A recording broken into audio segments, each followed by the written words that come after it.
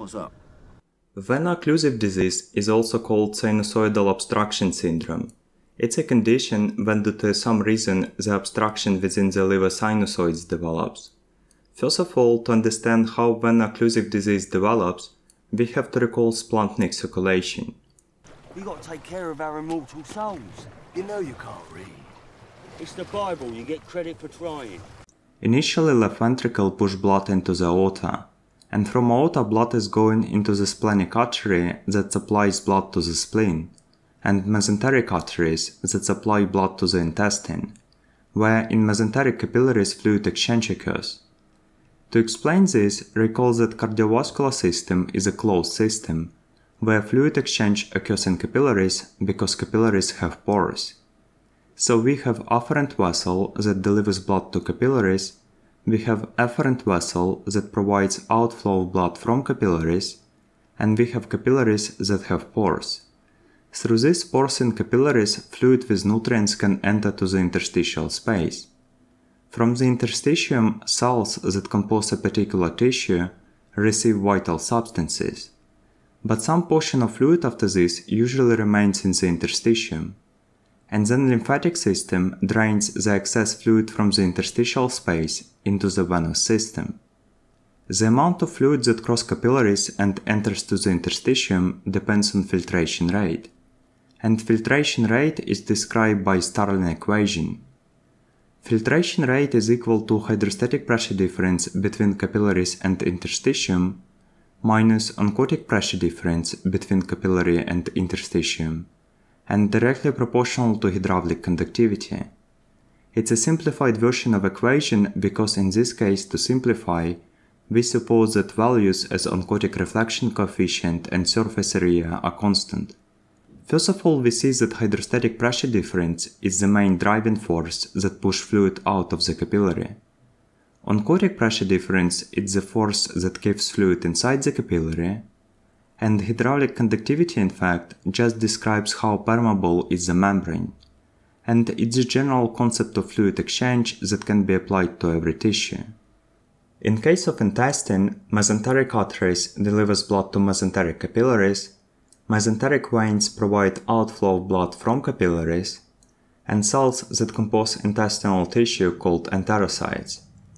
Then blood from the spleen by splenic vein and from the intestine by mesenteric veins is delivered to portal vein.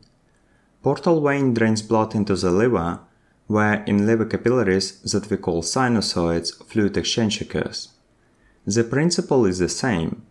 The difference is that in case of liver tissue, the vessel that delivers blood to liver capillaries is portal vein, liver capillaries called sinusoids, the vessel that provides outflow of blood from capillaries is hepatic vein, and cells that compose liver tissue called hepatocytes. After fluid exchange in liver capillaries, blood is going to hepatic vein, and from hepatic vein, blood is drained to inferior vena cava. But also we have to know that in this system we have additional vessels that remain from embryogenesis. Such vessels we called portosystemic collateral blood vessels. What the fuck is this? Back in times of embryogenesis, these vessels were crucial. They provided flow to esophageal and gastric veins. Also they provided flow to paraumbilical and superficial epigastric veins that are located on anterior abdominal wall. And also they provided flow to upper anal canal veins. And from all these veins, blood is drained into the inferior vena cava. Adult person in normal condition practically do not use portosystemic collateral vessels, because adult person has portal vein pump line that provides flow of huge amount of blood. From inferior vena cava, blood goes into the right atrium and right ventricle of the heart, then blood crosses pulmonary circulation and goes into the left atrium, left ventricle, and from left ventricle again heart pushes blood into the aorta. So this cycle can be repeated over and over again.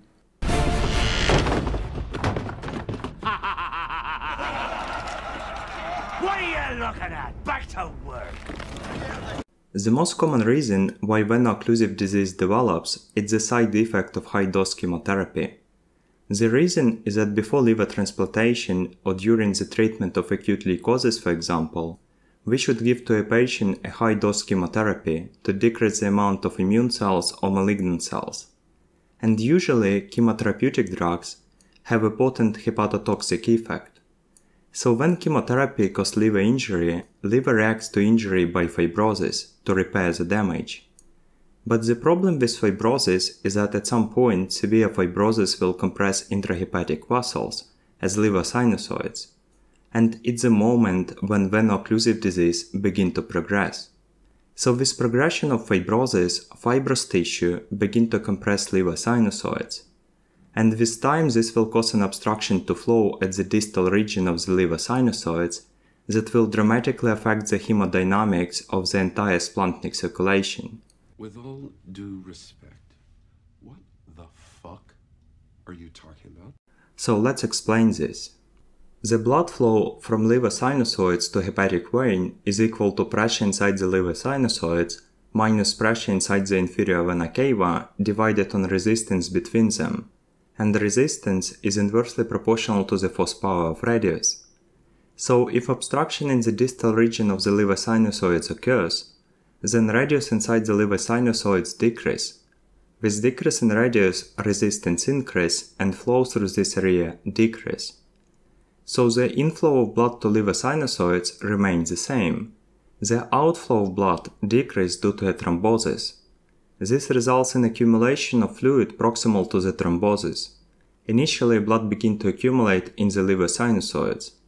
First of all, it will affect liver tissue and cause so-called nutmeg liver and hepatomegaly.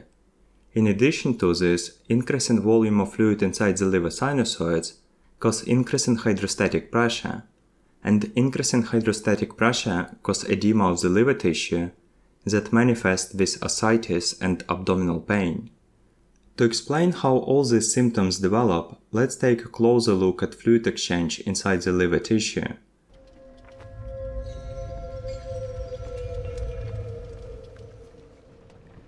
Gentlemen. So we have fluid inflow to the liver sinusoids that is provided by the portal vein, and fluid outflow from the liver tissue that is provided by hepatic vein. In normal conditions they are in balance, but if liver sinusoids becomes obstructed, it will cause an obstruction to flow from liver sinusoids to hepatic vein, because recall that flow equals to pressure difference divided on resistance, and resistance is inversely proportional to the radius. So if obstruction is present, it will cause a decrease in radius of the sinusoid.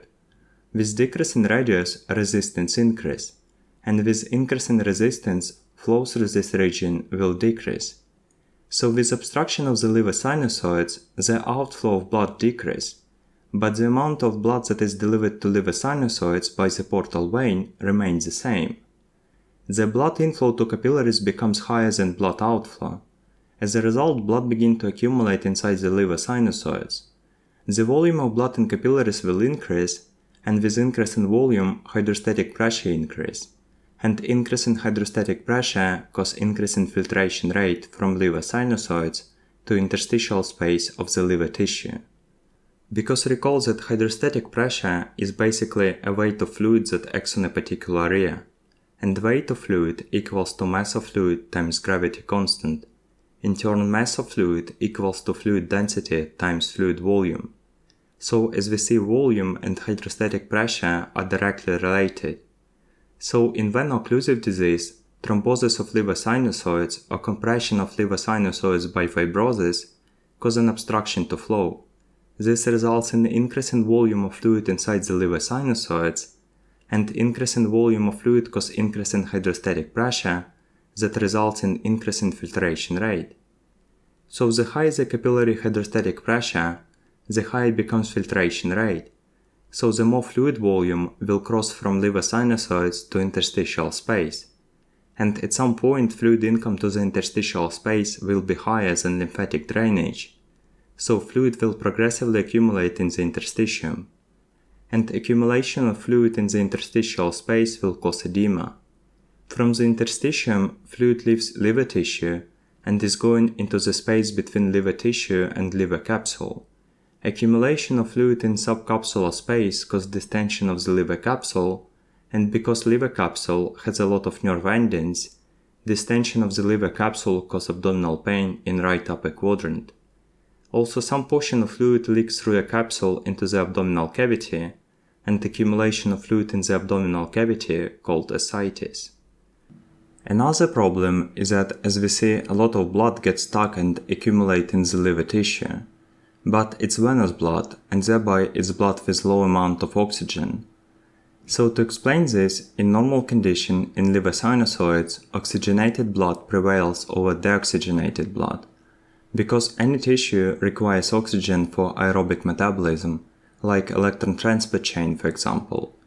With thrombosis or compression that cause backup of venous blood, the amount of deoxygenated blood increase, and the amount of blood with oxygen decrease.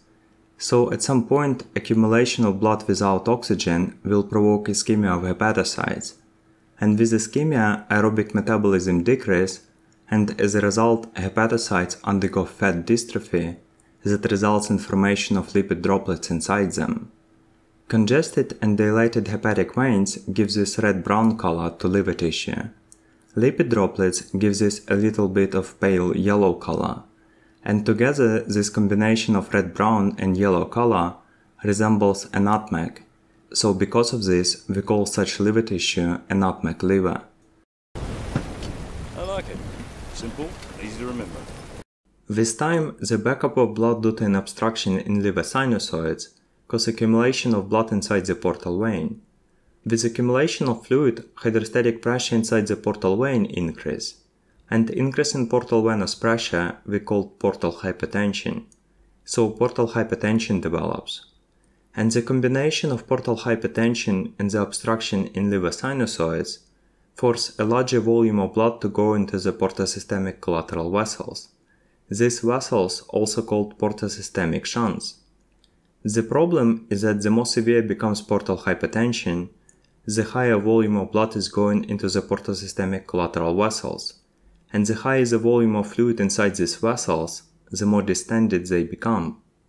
So to explain this, there is a vessel with fluid inside it.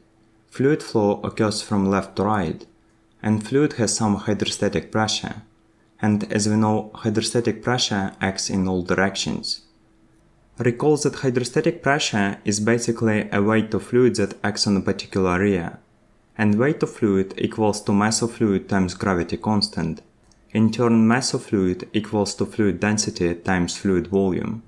So basically, volume and hydrostatic pressure are directly related. Also, we have to know that because hydrostatic pressure acts in all directions, it determines the wall tension. Recall that wall tension is determined by the Laplace law. Laplace law states that the wall tension is equal to pressure difference between the pressure that acts from the inside of the vessel minus pressure that acts from the outside of the blood vessel. Also, wall tension is directly proportional to the radius of the vessel and inversely proportional to the thickness of the vessel. So the higher the volume of fluid inside the vessel, the higher becomes hydrostatic pressure, and with increasing hydrostatic pressure, wall tension increase. You see, there is only one constant, one universal. It is the only real truth. Causality. Action, reaction, cause and effect. So in this case, the inflow of blood to portosystemic collateral vessels increase. With increase in fluid inflow, more volume of fluid will be located inside the vessel. With increase in volume, hydrostatic pressure increase. With increase in hydrostatic pressure, wall tension increase. Increase in wall tension causes vessel wall distension. Because collateral vessels are veins and veins have very high compliance, they can be very easily distended. Basically, they are like balloons. And such over-distended veins we call varices. Distension of esophageal veins and gastric veins cause formation of esophageal varices and gastric varices. Distension of paraumbilical and superficial epigastric veins cause formation of caput medusa on anterior abdominal wall, and distension of upper anal canal veins cause formation of hemorrhoids. The problem with varices is that the more distended they become, the higher is the chance of their rupture. So with time, due to an obstruction, the higher volume of blood becomes stuck initially in liver sinusoids and then the backup of blood cause accumulation of blood inside the portal vein. The more blood accumulate, the more severe becomes portal hypertension. The more severe becomes portal hypertension, the more volume of fluid goes into the portosystemic collateral vessels. I don't feel good about this. I don't feel good about this! You feel good about anything! So with time, the inflow of blood to portosystemic shunts increase, so the volume of fluid inside the shunts increase. With increase in volume of fluid, hydrostatic pressure inside the shunts increase. With increase of hydrostatic pressure, wall tension increase. Increase in wall tension cause more severe vessel wall distension. And with time, if portal hypertension becomes even more severe, even more fluid will pass through the collateral vessels. Increase in fluid inflow cause increase in fluid volume inside them. Increase in volume of fluid cause increase in hydrostatic pressure. Increase in hydrostatic pressure cause increase in vessel wall tension. And when wall tension reach a critical level, the force that is applied by hydrostatic pressure to blood vessel wall will prevail over the ability of the vessel wall to distend. And when this happens, critical wall tension causes rupture of the blood vessel.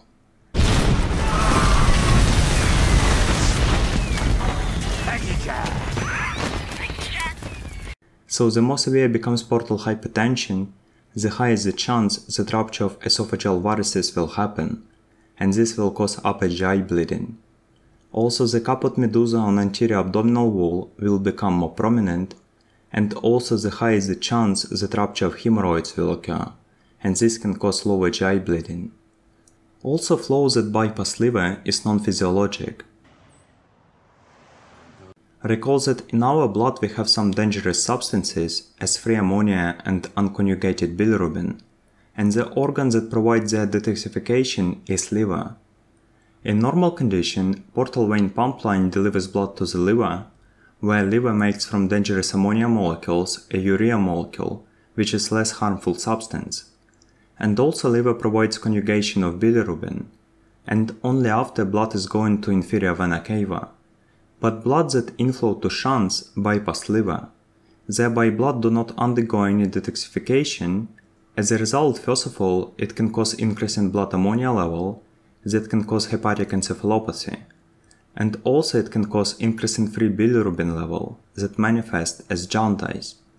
So increase in blood flow through the portosystemic shunts cause increase in blood ammonia level that can cause hepatic encephalopathy, and also it can cause increase in free bilirubin level that can cause jaundice. Good. Great. After portal vein, blood begin to accumulate in the splenic vein and after in the spleen. Increase in blood volume inside the spleen cause spleen distension, and enlargement of the spleen we call splenomegaly. Also blood begin to accumulate in mesenteric veins and after in mesenteric capillaries. With increase in volume of blood, hydrostatic pressure inside the mesenteric capillaries increase. Increase in hydrostatic pressure inside the mesenteric capillaries cause edema of the mesenteric tissue that results in ascites. So let's explain why ascites develops. So we have blood inflow to mesenteric capillaries and blood outflow from mesenteric capillaries initially into the portal vein, then into the liver sinusoids, and after into the hepatic vein and inferior vena cava. So if obstruction of the liver sinusoids develops, this causes a backup of blood, because recall that flow equals to pressure difference divided on resistance, and resistance is inversely proportional to the force power of radius. So with obstruction, radius of the liver sinusoids will decrease. With decrease in radius, resistance increase, and with increase in resistance, flow through this region will decrease. And because our cardiovascular system is a closed system, fluid cannot just disappear. So fluid begin to accumulate initially at the liver sinusoids, then in the portal vein, and finally in mesenteric capillaries. So we can say that fluid outflow decreases, but fluid inflow to mesenteric capillaries remains the same. As a result, fluid begin to progressively accumulate inside the mesenteric capillaries. With increase in fluid volume, hydrostatic pressure increase. Increase in hydrostatic pressure cause increase in filtration rate. Because recall that volume and hydrostatic pressure are directly related.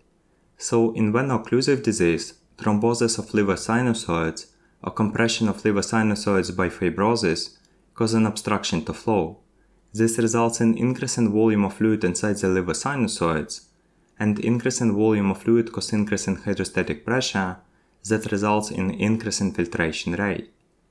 So the higher the capillary hydrostatic pressure, the higher becomes filtration rate, so the more fluid will income to the interstitial space, and at some point fluid income to the interstitial space will be higher than lymphatic drainage, so fluid will progressively accumulate in the interstitium, and accumulation of fluid in the interstitial space will cause edema.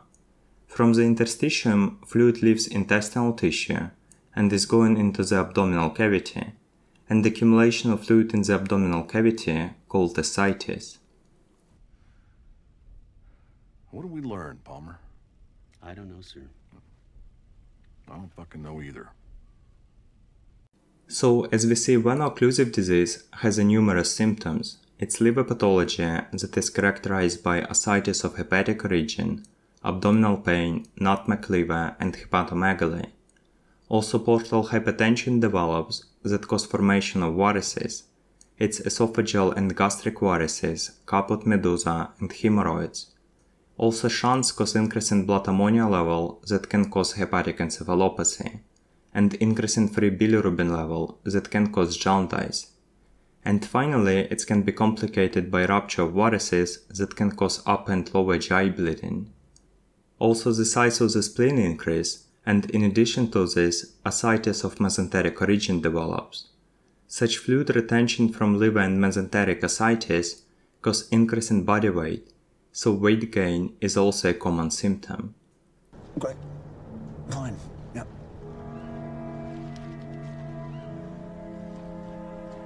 Ciao. What's that mean? Ciao. It's Italian. Means food.